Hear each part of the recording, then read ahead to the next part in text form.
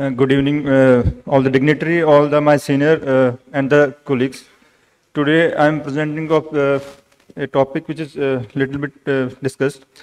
It's infected gap known in both bone of the leg, comparative analysis of the bone transport and Masquelet technique. And this work is done in PGI Rohtak. Before I was in PGI Rohtak with Dr. Rajesh Rohilla. So we both have this surgery, and we,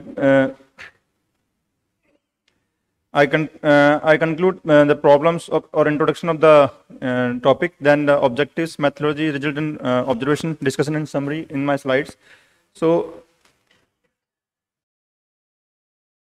the objective of our study is to evaluate efficacy of treatment in form of functional and bone results, then the comparison of Elijaro bone transport and Masquelet technique in infected non-innovative tibia. So we have 25 patients with infected non-innovative tibia. With bone transport technique in group 1 have 13 patients, and Masquelet technique had 12 patients in group 2. The study was conducted in January 26 to December 2018, and the patient was selected by randomized by chit method, then approved by the Institute Ethical Board. We have excluded patient with periarticular non-union, fracture with pathology, and fracture with some bone disorder, which hamper the healing. Then other disabilities with debilitating disorders like chronic disease or underlying hormonal disorder. And the other thing is intraoperative bone gap is more than 6 centimeters. We were excluded in these cases from the study. So the demographic profile of both the group were similar, and there no difference of the biostatic status in both the groups. So p value is not more effective. So we have more male patient than female, because the polytrauma in the more male patient in that area. Then the classification is we have Gustello classification, which more patient are third A and third B group. The mean intraoperative bone gap is almost equal 3.92 and 3.79 in both the group, and not significant.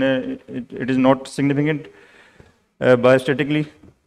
Only the parameters which are different, which are fixator parameters. So the duration of fixator, then fixator index, type of fixator, and the need of fixator adjustment both are different in both the group. Then gain in the mean length, which is 3.85 and 3.79 in both the group. The function results, we have a comparison table with the past literature. So we have only one study with Tong and et al., which we compare both the methods, bone transport and the Masquelet technique. Otherwise, the people had the work of different entity in different studies. So there is no comparison group for the more comparison group for the same study. So we compare the study with the only Elijaro or the Masquelet group. So the functionals are almost equal in excellent, good, and fair, but we have some poor results in the Masquelet group. The bone results are parallel to the other study, but in the Masquelet group we have a little bit poor result than the IBT. In some cases we have this Masquelet technique, case 1, case 2, with good functional result, but not the field as compared to the IBT.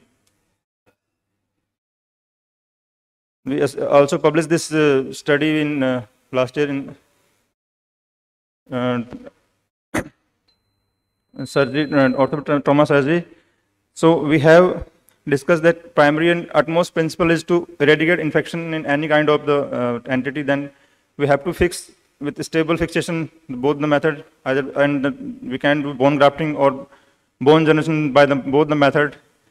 Then in Masquelet technique we have some advantage of we can do small bones and periarticular defects, whereas Elijaro it is feasible but not easy. Then the IBT we have both osseous and soft tissue defects simultaneously. So it is a single time procedure and we can do it properly. Then the Masquelet technique addresses bone defect incorporating 2 stages. So we have to take patient in long time than the other technique.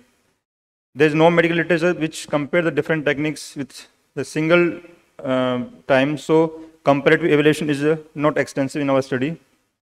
So Both surgical modality resulting excellent to good outcomes in the infected calf, non and tibia with their ounce pros and cons. IBD addresses infection, deformity, musculoskeletal loss, and limb length discrepancy simultaneously.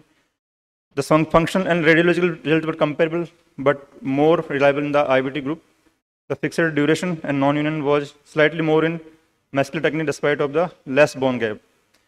A larger prospective study or a multi-center trial we have to need for the proper hypothesis or proper results. Then longer follow-up is also recommended. Thank you.